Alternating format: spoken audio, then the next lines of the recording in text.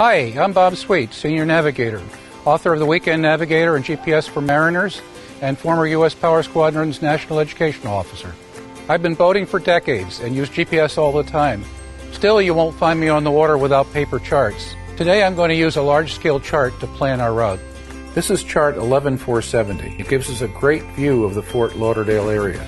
Let's say I aim to boat from Harbortown Marina in Dania to Cooley's Landing at New River. For this trip, the paper chart shows me the big picture, while I have my chart plotter zoomed in so I can see my position.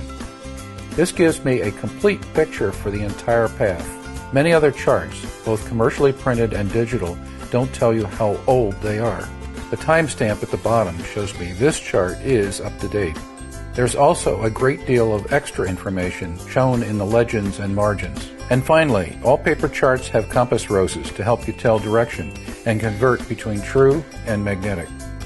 For these reasons and more, I boat with paper charts from OceanGrafix. To learn more about paper charts, visit OceanGrafix.com.